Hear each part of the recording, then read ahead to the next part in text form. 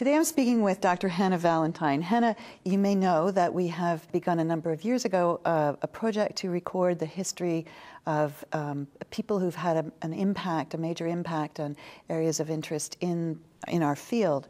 And it's a great pleasure today to talk to you about some of the things that you've been doing in transplantation over the last number of years. Thank you for speaking to me today. Delighted. Thank you for inviting me, Laurie. It's a pleasure. It's a great honor. So let's go back to your education.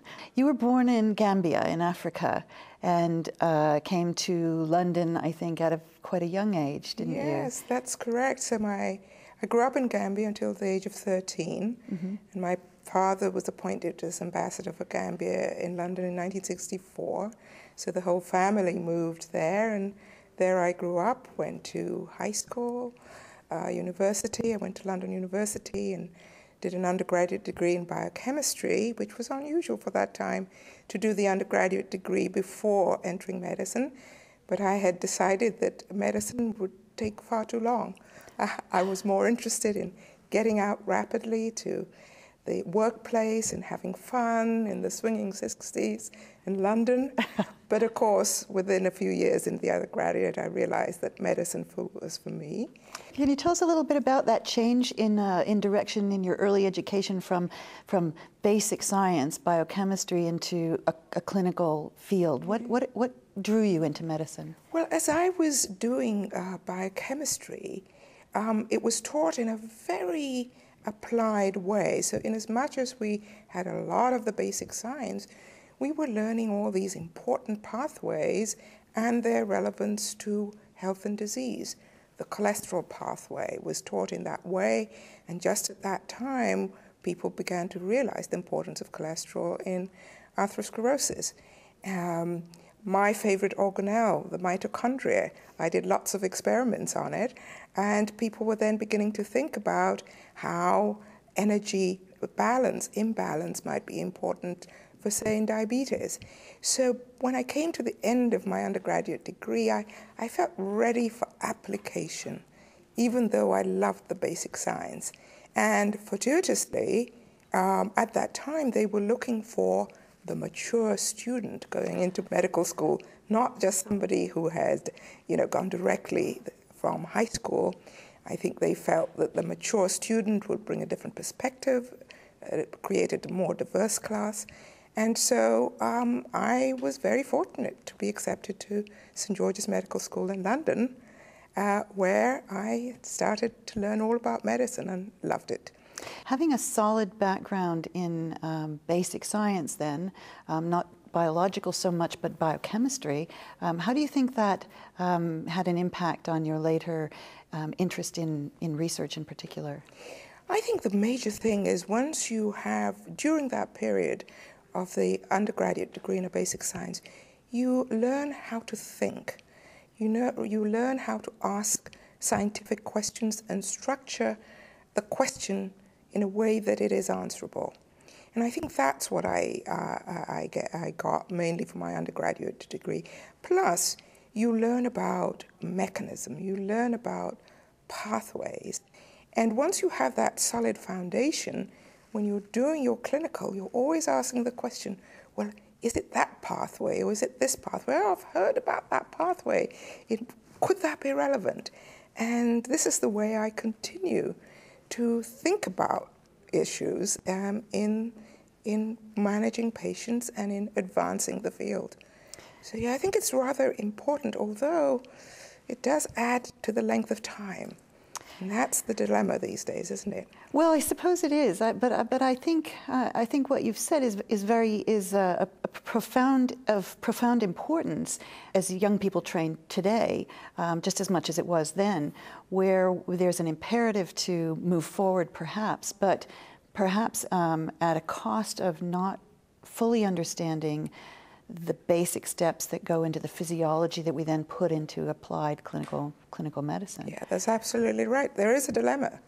And is the undergraduate degree that takes up 4 years in the States and over $250,000, is that really what we need to be doing? Is it sustainable? I would argue it's not. And we have to be charged with finding different ways of doing this, so that at each stage, I'm not just referring to the undergraduate degree, but in subsequent stages, that we can shorten the whole process from high school through to the time when one is actually delivering care or doing fundamental research. Because there's another reason why it's imperative, is it hugely disadvantages women. So that by the time you're ready to take on a faculty position, for example, there's a collision between the biological time clock and the tenure time clock. And it's a huge problem that requires to be solved.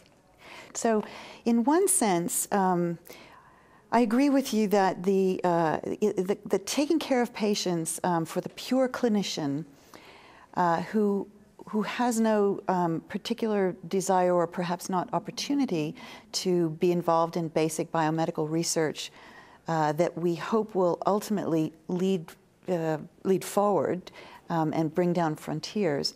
I guess one could argue that maybe the depth of scientific knowledge in 4 years of study of science and scientific process perhaps it isn't so necessary. But for the academic, I just wonder whether, just as one example of an area that you're very much involved in, that's topical these days, is biomarkers. I mean, we hear all sorts of interesting things, and we've seen evolution of biomarkers.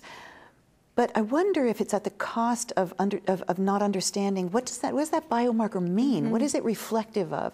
If we can sort of tie our horse to something because we want an answer. We want to say, well, if we follow this biomarker, it means it's predictive of this process. And I'm a little worried that we're losing the sense of what is that biomarker. Yes. What are your thoughts on that? Well, your point is well taken. That. There needs to be a basic understanding of biology and physiology. And I would say that anybody going into medicine, regardless if you end up being a clinician or an investigator or translational scientist, needs a fundamental knowledge. That is for sure. And perhaps even continuing medical education on these issues. But I would argue that, in fact, to come up with that shared knowledge, shared understanding, the work has to be done in the context of teams. It is teams that come together that will uncover which biomarkers are important or not. And it is teams that will be able to apply it and test it and see whether it's relevant or not. So right there, we need the clinician who is a pure clinician on the team, because it is that person that is ultimately going to be applying those biomarkers to their patients. So we need a to and fro feedback. And I think that the nature of scientific inquiry is going to change considerably. So we tend to think about it in these boxes and stages, but I would say that in the future it will be these teams who come together to solve big biomedical problems of human health and disease. It will be the teams who provide the detailed phenotypic characterization of the patients so as to be able to make the biomarker work advance. So the answer to your question is that we do need fundamental training in biological sciences for everybody. It probably doesn't need 4 years, because I see my own daughters and what they've been doing in 4 years of education. We could have cut 2 years out of that without any problem, I can tell you. The first 2 years are spent basically enjoying themselves. And I think it can be made much more effective. It's a very interesting approach when you have your own children then who come along. My son is also studying biology at the moment, and you look at what they're studying. So that brings us then back to your other comment about how this has an impact, this training pathway has a particular impact on women and how it can be disadvantageous of women. What do you think how do you think we should approach that? Well, I think if you can have flexibility along the entire career path, and what that will need really is a culture change. one that says it is okay to plan your career and talk about your career plans with your team members, with your boss, so that that whole area of not talking about your life aspects and life-work integration becomes the norm, so that it's okay. And so that people realize that there are multiple pathways to success, not just the straight tenure track route. And in fact, if you look at everybody's careers, it's a sine wave. There are periods of ups and downs, of variation in how much effort is put towards their family life versus their work life versus the different components in their work life. So we've come up with these ideas that, in fact, everybody should have this career flexibility that allows them to plan and supports them to better integrate life and work. And if it works for faculty, then we can push it down the pipeline and begin to implement it for trainees, medical students. And in this way, I think we are going to end up recruiting and retaining the brightest and best. Because these ideas are not entirely new. They are coming from the bottom up. It's a generational issue. The next generation are not going to work the 24/7 like we did. They are committed to their work, but they also want work-life integration. Men and women want to spend time with their families. The newer generation young man does not want the kind of relationship he had with his father. He wants something different. And so if we can reconfigure these workplaces to better fit the 21st century, then I think we'll be able to recruit and retain the brightest and best, and in so doing, that would advantage women. Then we'll see more women being retained. Mm-hmm. Then we'll have a diversity of perspectives, and then we'll be able to more readily solve complex problems. That's the way I think about this. So this is a lot of the work that you've done with teams and the structure of teams, I know, over the last number of years. And they have a real dynamic of their own, don't they? Mm-hmm. Yes, this is a lot of the work that has come out of my role as the Senior Associate Dean for Diversity and Leadership now at the School of Medicine, and recognizing that in order to maintain our excellence, we really needed greater diversity amongst our faculty and greater ability to work more effectively in teams. And so many of the programs that have structured at Stanford are to do with exactly this issue.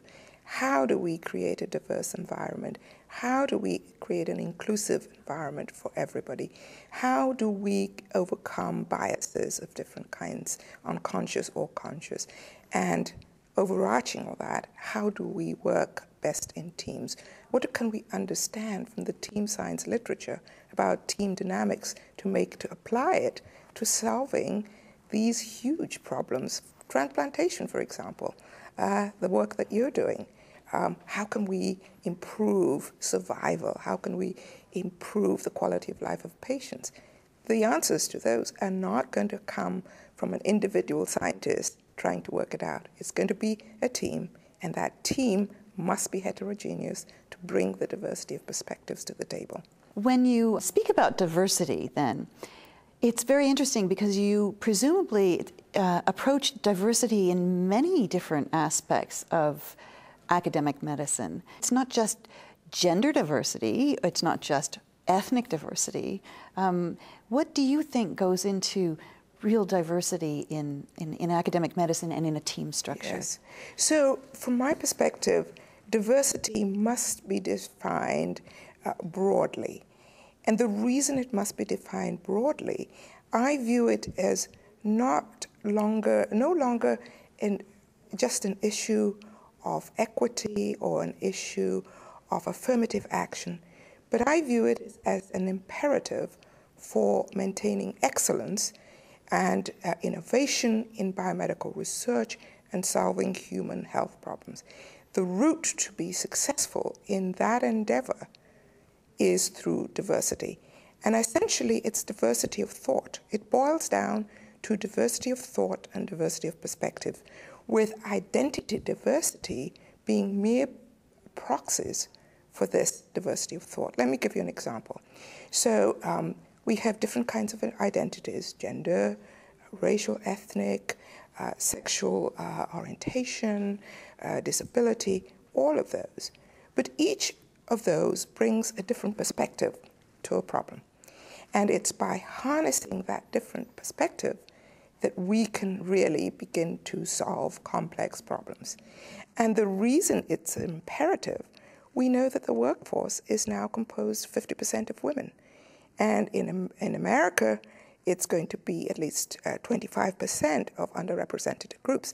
Now, if those groups are not represented in the biomedical research workforce, if those groups are not represented in leadership, then we are going to be lagging behind in our success in biomedical research and our competitive edge as a nation.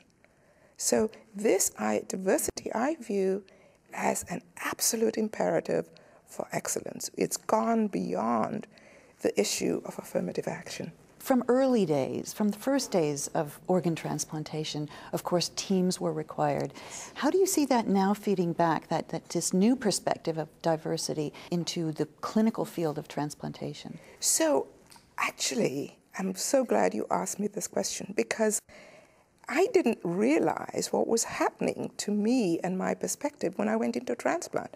And it's only in retrospect that I realize where I get this passion for working in teams and my kind of definition of diversity. So when I arrived at Stanford, the first day was this meeting, this transplant conference in this room, and around the table were cardiologists, surgeons, nurses, social workers, everybody, a huge diverse team.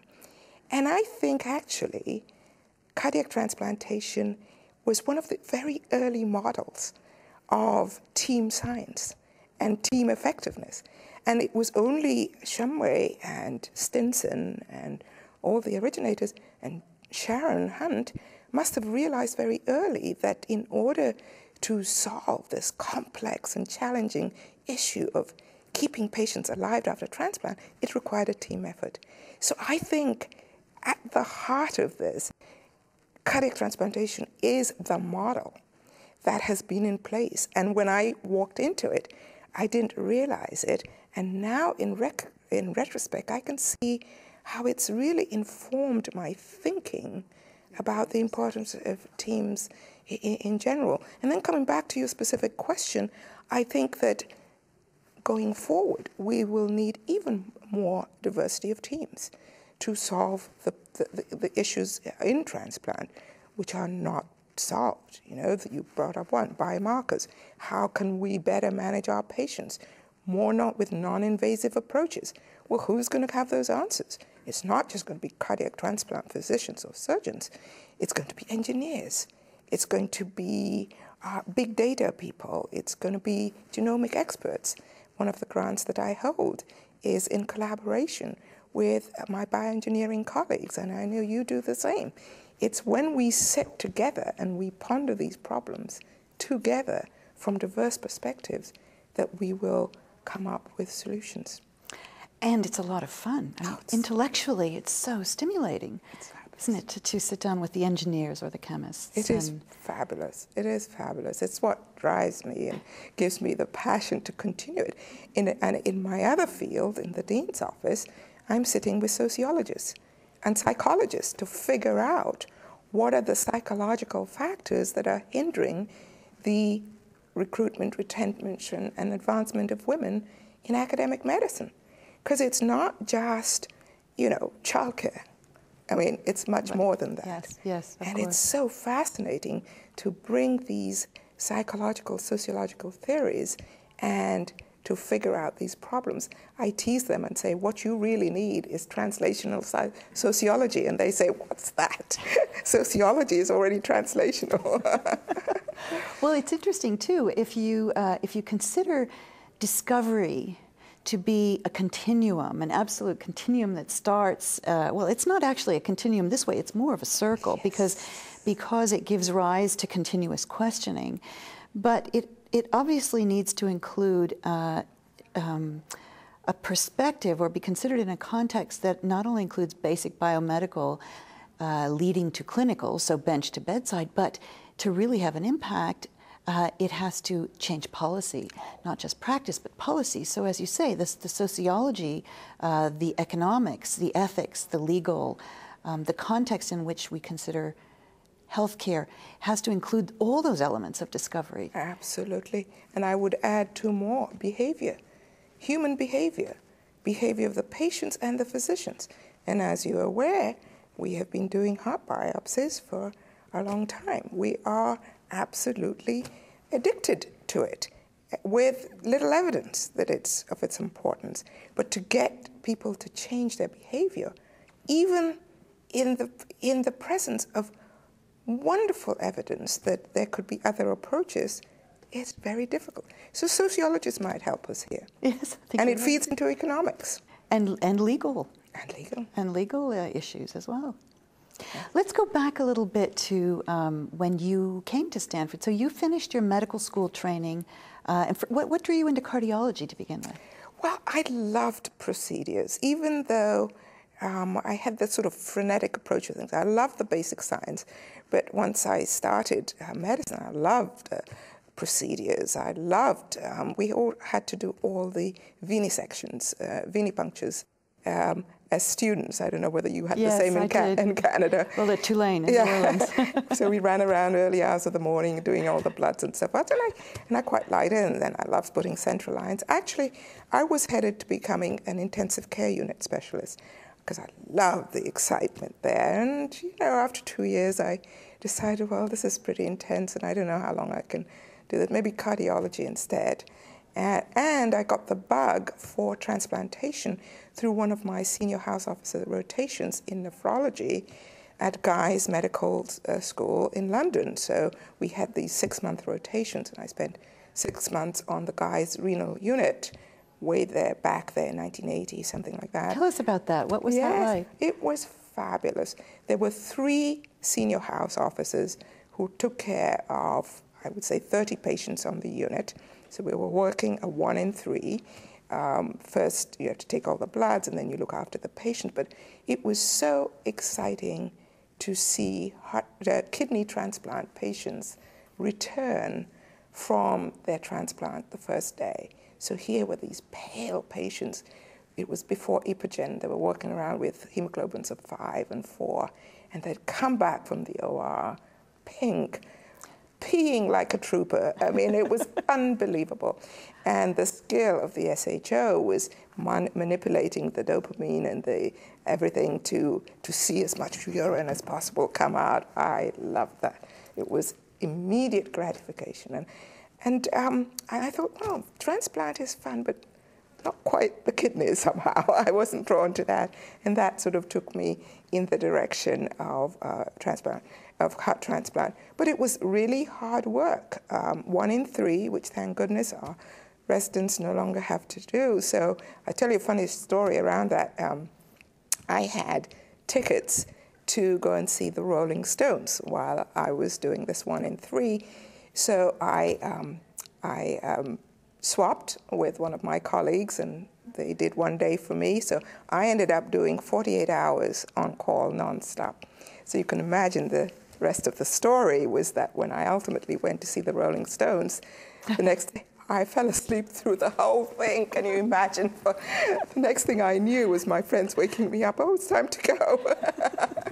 So it was hard work doing 1 in 3. But so you became interested in transplantation from the kidney transplant exactly, route. Yes. But then you did cardiology, still in the UK. Yes. And when did you decide to go to Stanford? I did my what we call registrar positions, which is the equivalent, I guess, of a fellowship position in clinical cardiology. I did that at Hammersmith Royal Postgraduate Medical School and at the Brompton. And coming to the end of that, a colleague of mine who was just a year ahead of me had spent a year at Stanford working with the transplant team, the heart transplant team, trying to figure out echo diagnosis of rejection. And he had taken the project to a certain degree and said, was I interested? And of course I jumped at the opportunity, came to Stanford, and I was very fortunate because Liv Hatley, who really was the founder, the mother of echo Doppler cardiology, was doing a sabbatical there. So while I got there, we started working together on diastolic function and the use of the application of Doppler technologies to diagnose rejection. And that came a whole slew of papers. And at the end of that, a position became opened, and I was offered it. So the purpose of that research was to write my MD thesis, which I did do, and I went back to London and defended it, and I got a prize for it, but then I never used it. I just came back and rose through the ranks at Stanford. So take us back to when you arrived at Stanford. What was going on? What was the hottest thing going on at that particular year, that point? I mean, obviously echo diagnosis of cardiac function of the transplanted heart must have been just, as you say, beginning then. What was it like? What was it like to work there? It was very exciting. It was very exciting because the biopsy procedure had just been in place, and the cyclosporin had come in 1980, and I was there in 85. So there was a learning curve about that. There was a question of whether or not to use induction therapy. The RATG stores were running out, and so we started using OKT3. But there was always seemed to be quite a bit of clinical rejection of patients in whom you would recognize that the graft wasn't working either clinically or by echo, so that it was a good setting in which to begin to do these echo studies of rejection. And there was always an uncertainty in my mind, at any rate, about, how good was the biopsy? Was it going to tell you and truly predict rejection? And of course, it wasn't. And I set up my studies in a prospective way to really not necessarily reduce the number of biopsies, but to see whether an additional echo would have predicted rejection. So I was doing these studies, and I recruited a very nice engineer, a man who had been managed through heart failure with beta blockers, one of the original, and he loved this idea of maybe... He was the patient. He was the patient. He loved the idea of something new rather than biopsies. So we would do his biopsies at the scheduled time interval, and I would do echoes. And when I would make a diagnosis of rejection by echo, I would get an additional biopsy to confirm or refute. And so in this particular patient, I did some more biopsies, and every time I sent him for the biopsy, result came back, no rejection. And he began to tease me, "Oh, Hannah, your method is no good, I said, "Oh, no, we'll see. It looks, the heart's getting stiffer, but I don't know." And the story didn't end well. One day, his wife called me. She found him dead in bed. And from that moment, I knew the biopsy was flawed. And thereafter, I started to treat patients for rejection when I saw a decline in their cardiac function by echo. And I was regarded as heretic, really, at the time, because not only would I treat them, but I introduced the idea of plasmapheresis. And I would plasmapherese to treat them based on some idea that there might be some circulating immune problem. And many improved. And subsequently, we now know that what I was treating was antibody-mediated rejection. So it's so interesting looking at it from today's perspective when we see low rates of cellular rejection. So back then, when you first started looking at cardiac function by echo of the transplanted heart, it may be interesting to think for young investigators now, the incidence of acute cellular rejection is so much different. Yeah. So you would have had a patient coming back from the operating room, and in the early weeks post-transplant, quite a lot of them would have been experiencing well, at that time we would have thought about acute cellular rejection, but of course now we know that there had to have been an important antibody component to it as well. Yes. Which is very different from today, isn't it? Yes, it is very different. The rejection rates have gone down, and so that's why I said in the context of doing the echo, it was very, very useful. So we had that, but even then, there was rejection or graft dysfunction that was unexplained by biopsy, and I think that phenomena still exists, and it's very important to think about it and resolve it or move forward. I would love to see a direct comparative study of no biopsy versus biopsy patients and look at the outcomes. It would be very interesting, wouldn't it? Yeah. But so you say you were viewed as this was heretical. Yeah. What was that like? Just tell us a little bit about what those meetings must have been like when you said. Scary. It was scary. When I would present on a Friday morning conference with everybody there, Everybody would have been everybody including... with the cardiac surgeons, cardiologists, not just one, but several of them, heart failure, post-heart transplant, nurses, study coordinators, social workers, everybody would be there. And I would have to present and say, this patient came in, he had obviously decreased cardiac function by echo. I did a biopsy, it didn't show rejection, and I admitted him for plasmapheresis. And, people would be whispering, oh, she's washing the blood again, she's washing the blood. And then I took it on myself for calling it blood washing. I said, I admitted him for washing the blood. I would say that. And now, what is it? I mean, it's a vindication of your early work. It is. I mean, it's really wonderful to see that now it's accepted. That's what we do. But it's difficult to go against the status quo. And I think the moral of this is to be strong and, listen to your gut feeling and be strong about stating your position in everything. It's not just in patient care. Well, I think that's a very wise piece of advice, and it's very difficult for a young, early career fellow, trainee, or junior staff member, young staff member, to take a position like that. Right. So I think, though, a lot of it is culture. The Stanford culture is actually very open and permissive to trying new things. It's an extraordinary feeling there, and I hope it has sustained, but it felt like at the time that any new idea might be entertained and given a chance, provided, it was safe and didn't hurt people and so forth.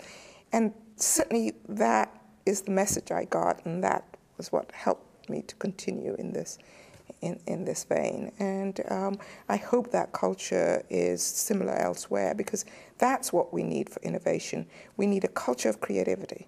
If we don't have a culture of creativity, we won't advance to the next stage, really. And a culture of creativity needs nurturing by acceptance of new ideas, presumably. Yes. What words then would you have to young people entering the field of heart transplantation today, people who are just beginning to explore the possibilities for their career, and comment a little bit on the role of ISHLT in providing sometimes a forum for the kinds of innovative work that you were doing then and still are? Yes, I would say I would encourage a new trainee into the field to say that this is a very exciting, unexplored field. The opportunities for research, be it at the very basic level through clinical policy, are wide open, huge opportunities. The opportunities to work collaboratively in teams, if you feel that you enjoy that kind of thing, if you feel that you enjoy transdisciplinary research, this is the field for you. I would say that you need a mentor, You need to explore the field and see which part of it that you like. Find somebody who is in that field, express your interest, and get their support to help you. In fact, my career, this is exactly what happened. I came to Stanford. I had great mentors throughout, and that's why I was able to stick with it. In terms of the society, I think the society has a great place, and it's for offering opportunities for youngsters. It creates community. It brings trainees together with faculty, with more senior people. I think the society can begin to think about how to foster collaborative research through teams, through the various councils, so that ultimately some of the drivers, the questions that will be explored by investigators might actually first come out of teams and groups within the society. I think it's doing a fantastic job in so many areas. In this particular area, as being at the forefront and the driver of research, I think that it could do it more in a team way. That all of the individuals who do that in their own institutions are here. So it's just a question of getting them together and organized in a particular way. Linking them up in ways, facilitating their interactions. Yes. There is one, you asked the question going slightly back about what Stanford was like and what the field was like. I don't know if you remember this. Just around in the late 80s was emerging the idea that when a patient received a transplant, in some way they regained some of the characteristics of the donor. Was that something that was discussed in Canada? I don't recall that being... Well, it was actually very topical to the extent that Oprah Winfrey had a show on this, and she invited me to attend. But of course, I wasn't able to for two reasons. I was given a talk elsewhere, and the second reason, I thought the topic was rather frivolous at the time. But in fact, I think it isn't. So here's my story around that. Day 4 or 5, and arriving at Stanford, I'm doing my echocardiograms religiously on the patients, trying to see whether I can diagnose rejection. And I'm sitting in this darkened room with a patient and the patient's spouse. And after a while, she clears her throat. Dr. Valantine, do you know anything about the donor? I said, no, I don't really. You can ask the nurses. And I'm really trying to find the echo window. And a few moments go by, and she, well, Dr. Valantine, since my husband had a transplant, he really loves watermelon. And I said, well, I don't know. It meant nothing to me. And of course, what she was trying to ask me was the donor black or African American? Because there's the stereotype that in the South, apparently, that black people love watermelon. And I had just arrived from England. I had no idea about this stereotype. So I go back to the clinic and I say to our nurse coordinator, Mrs. Smith is very strange. And I told her the story. And this nurse coordinator actually was from the South. And she said, Hannah, come along with me. There are some things we have to explain to you about this country. So there I learned. And I could have told that story on Oprah. But the end of that story, or the next stage of that story, as it turns out, the woman who won the Nobel Prize for figuring out the olfactory systems came to Stanford a few years ago to talk about her work. And it turns out the receptors for the olfactory systems are the soluble HLA. So soluble HLA binds to those receptors absolutely perfectly. So you can imagine soluble HLA coming out of the donor, binding to those olfactory and taste receptors, and maybe not surprising that you end up, loving a particular taste that a donor loved when the heart was in the donor. Oh, what a funny story. Wouldn't it be interesting to do that? I'd love to do that research. It would be so interesting to look at that. I'd love to do that research. I mean, how would you approach that then? You'd find the... Well, the circulating soluble HLA and link it to those receptors in the receptor. Well, we've not done very much. There's been a lot of work in the field in soluble HLA and its importance to rejection done by the basic scientists. Right. I remember there was a scientist doing all that work at Stanford, but it never got into the clinical field. I think we should pick it up. What a wonderful idea. Hannah, thank you so much. Your reminiscences and your words of wisdom about team dynamics and so on and diversity are a real inspiration, and I really appreciate you chatting with me today. Thank you very much. It's been a pleasure.